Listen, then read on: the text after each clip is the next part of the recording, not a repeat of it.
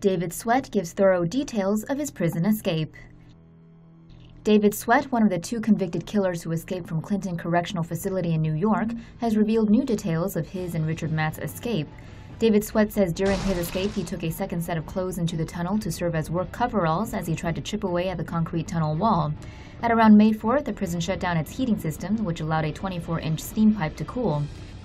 Using hacksaw blades with handles fashioned from rags, it took Sweat more than 4 weeks to cut a hole that was large enough for him and Richard Matt to crawl through. After carrying out a dry run, Sweat and Richard Matt escaped through a manhole outside the prison.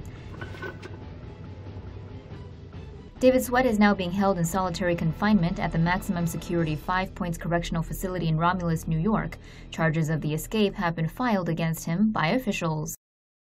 Leave an insightful comment on TomoNews.net and you could win up to $500 every month.